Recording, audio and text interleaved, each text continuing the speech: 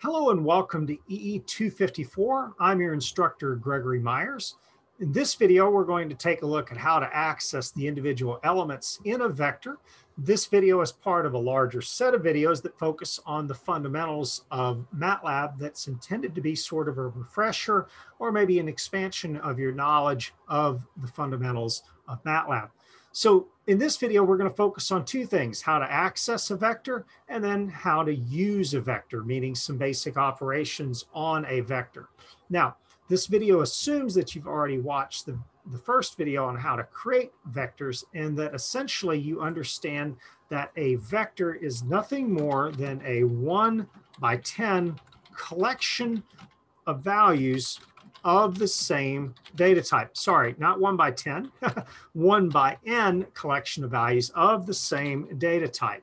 Now, there are ways to get around the data type issue, but for all of the examples that we're going to be doing now, we're going to have the same data type. Also, it can be, in addition to an 1 by n, you can also have an m by 1 collection of values. The reason I use the word collection is that I don't want to imply any mathematical relationship or physical relationship between the values. They could theoretically just simply be a random collection of integers or a random collection of doubles. Now, to begin with, we need one of these collections of values. And so what we're going to do is we're going to start off using the variable a. Once again, not the best variable name, but what I would like to do is I would like to create a vector using the pi function. So what I'm going to do is I'm going to create a vector that starts at 0 and increments by pi over 16 and ends at simply 2 times pi. Now, I always get a little nervous when I do not use parentheses, so I will also get into the habit of surrounding both in this case, the increment and the end of my colon notation here, example, with an additional set of parentheses. Technically, you don't need those, but in this case, what I have done is I have now created a 1 by 33 vector of doubles. Now, the reason I know that it's a 1 by 33 vector of doubles is because you can see it down in the command window. You can actually see, because I highlighted and ran it without the semicolon, you can see all of the values in this vector. Now, I've also picked the colon notation for this example so that we all have the same values when you're following along, and also that this is reproducible. So the second thing you can notice is up here in the workspace is that I have my size selected. And if you do not see that, just remember to right click and add size as one of your column headers. But what if you didn't want to rely on that? In other words, let's say that you were writing some code that needed to check to see the size of the vector before continuing on with an operation. And we will be doing that quite a bit, by the way. Well, there's a couple of different ways that we can go about doing this.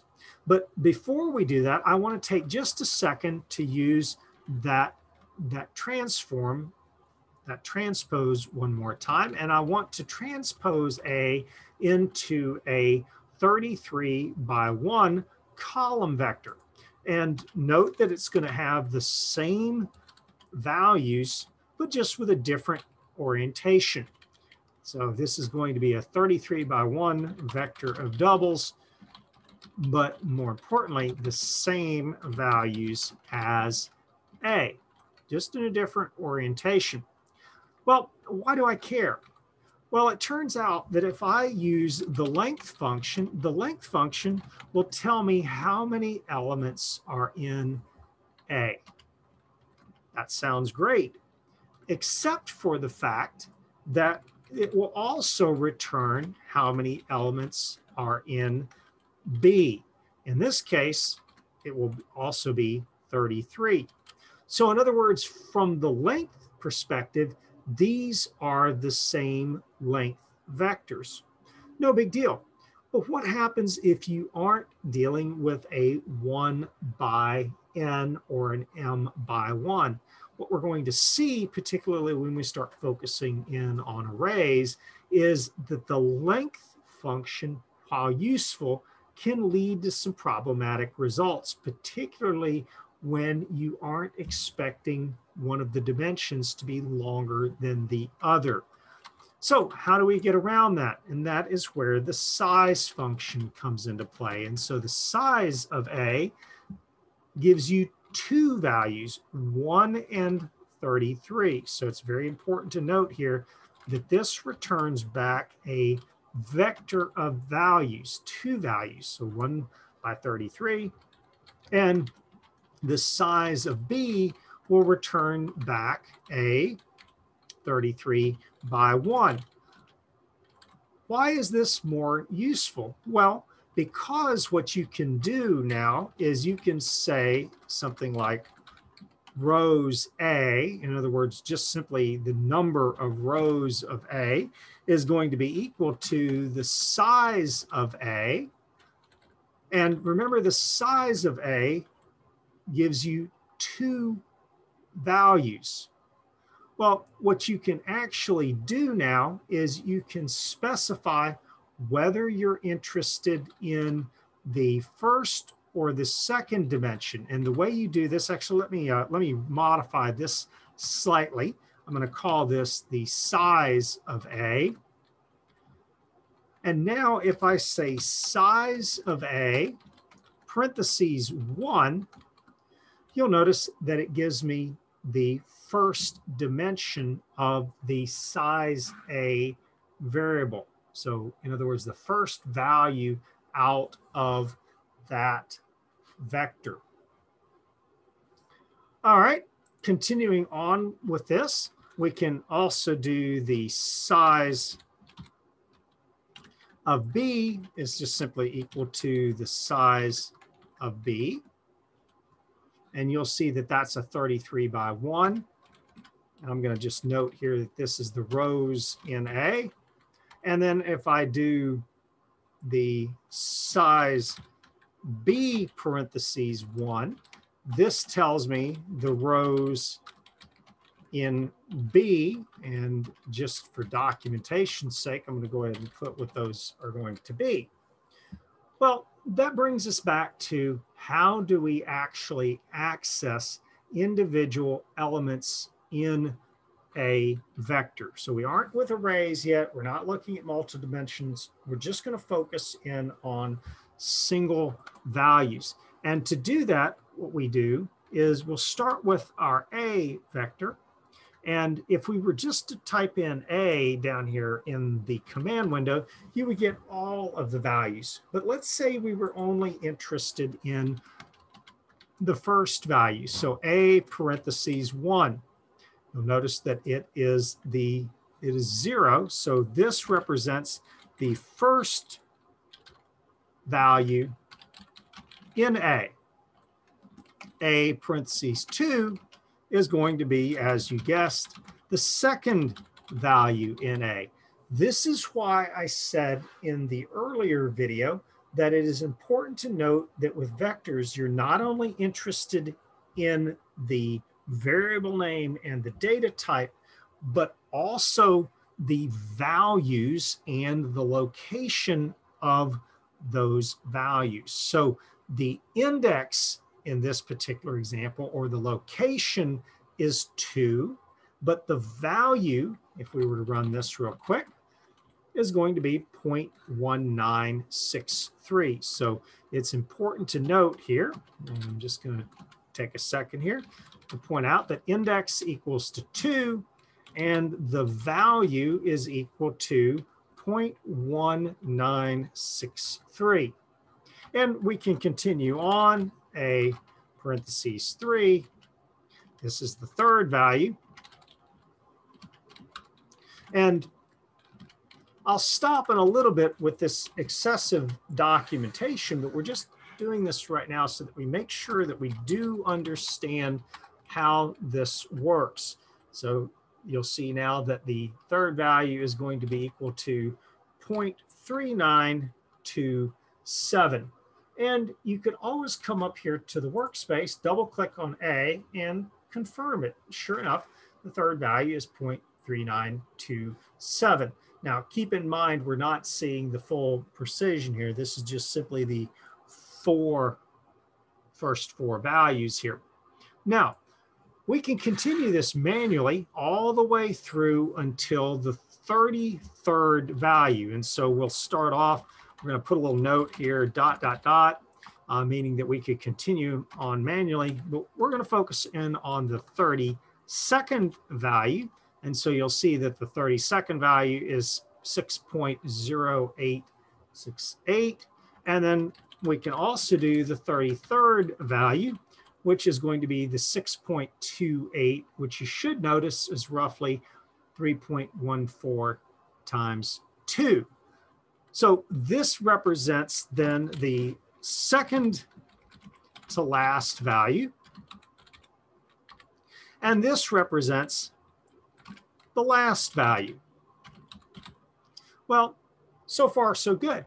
But what if we accidentally went past? So in other words, if I typed in A34, well, you're going to get a nasty message that says index exceeds array bounds. And so this will not work. As a matter of fact, we want to take a second to go ahead and comment this out. But index exceeds array bounds. So you can't attempt, or MATLAB will not let you access an element outside the boundaries of the array, which brings us to the point of what happens if you accidentally do a parentheses 0, much like you would do in C. Once again, you get another warning here that says an array indices must be positive integers or logical values. So MATLAB will only let you get into so much trouble. It will definitely let you get into a lot of trouble, but even it has its limitations. Well, how can we then access the last value in the vector without necessarily having to hard code it or specifically check the length or the size? We could do that. Length or size would be perfectly good ways of going about doing this. But instead, what we can do is we can leverage another keyword. So we can say a parentheses end, and this will give us the last value. So this right here is the last value. And likewise, a parentheses end -1 will give us the second to last value. So essentially what happens here is we can work backwards in the vector by simply using the end keyword. Now, how can we access multiple values in the vector? Well, it turns out that we can actually nest a vector within a vector. In other words, we can actually use a vector as indices. And we'll talk a little bit more about this in a minute, but what if I just simply wanted to get the first 5 values? So I showed you how to get the first value, the second value, and so on. We could do this manually if we really wanted to. So that would be a parentheses 1, a parentheses 2, a parentheses 3, a parentheses 4, and a parentheses 5. That, quite frankly, looks like a terrible idea. It will, however, work. So this is the first 5 values. Well, instead, what we would want to do is we would just simply want to use a vector for the indexes. So in this case, 1:1:5 allows for us then to create a vector of indices starting with 1 and continuing to 5. And you'll see that this has the exact same result. Essentially, this 1:1:5 expands out to 1, 2, 3, 4, 5, and then allows for you then to collect those values together. So we'll come back to this in just a little bit, but hopefully this gives you a nice overview then of how you can access individual values in a vector as well as a small portion of a vector. So in the next video, we'll focus in on some of the vector operations as well as some of the sample functions. Hopefully you found this video useful. I'm going to try to keep these videos fairly short and to the point so that if you have any questions, you can email me, and I'm of course happy to create more content. Thank you for watching.